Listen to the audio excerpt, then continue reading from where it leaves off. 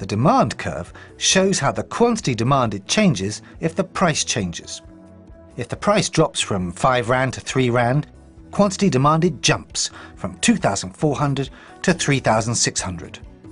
Our supply curve, also based on the information in the table, shows how the quantity supplied changes if the price changes.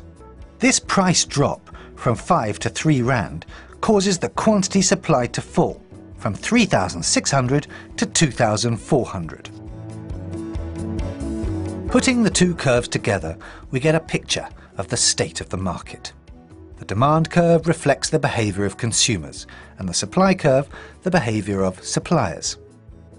We can see that market equilibrium takes place at the point where the two curves intersect at the price of 4 Rand, where the quantity demanded matches the quantity supplied, 3,000 pieces of fried chicken. At this point, the plans of consumers exactly match the plans of suppliers.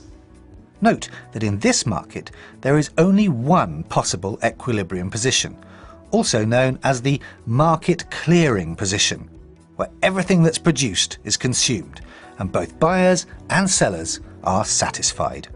At a price of 6 Rand, an excess supply exists, and this excess supply causes downward pressure on the price, and as the price declines, the quantity demanded increases and the quantity supplied decreases.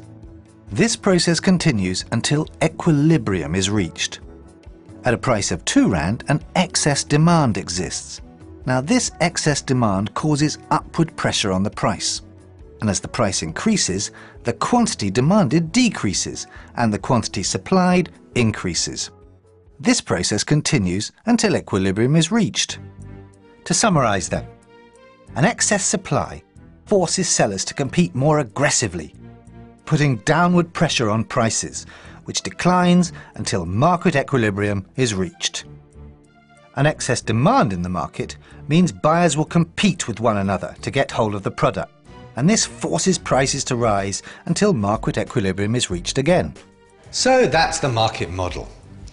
We're slowly getting better equipped to understand the inner workings of the markets and our economy.